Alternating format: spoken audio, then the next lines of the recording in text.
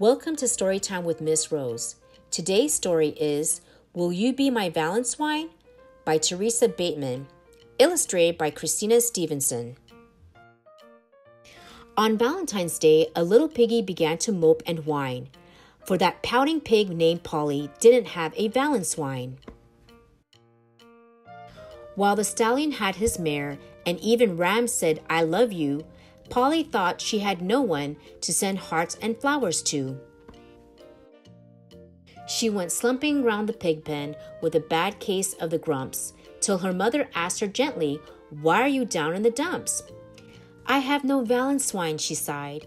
"I just want somebody sweet, someone with a loving voice to make me feel complete. I need a Valenswine to feel all warm and full inside."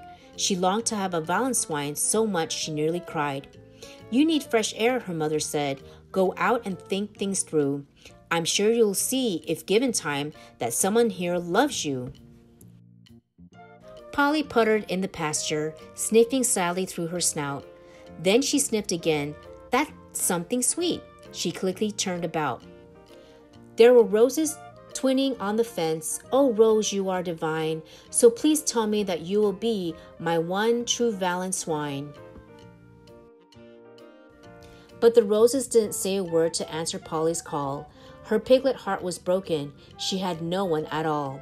Her mother gave that pig a squeeze. "Oh, Polly, please don't pout. Just look around, there's someone here who loves you tail to snout." Polly headed to the forest, where she heard a sparrow's song.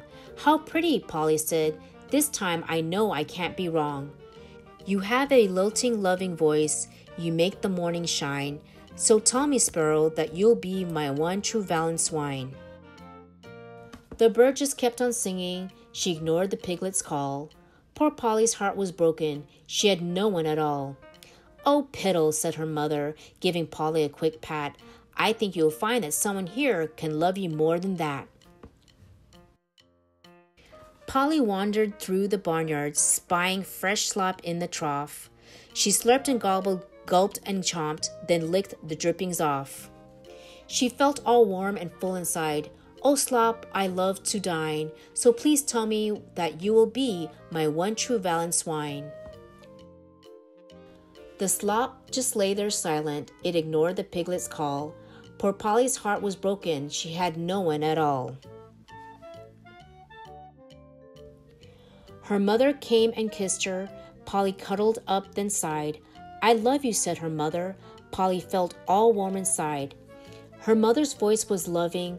Her mother's words were sweet. Her smile made Polly warm and full. Her love made her complete. "Oh, mother," Piglet Polly said, "please say that you'll be mine. Right now I see you are, for me, the perfect Valenswine."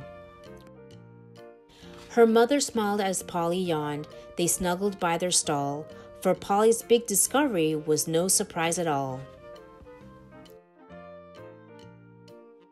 Thanks for watching Storytime with Miss Rose. If you liked the video, make sure to subscribe and click the notification bell for more videos. Don't forget to hit the like button and leave a comment down below. If you enjoyed the book, there's a link to purchase in the description below. Thank you.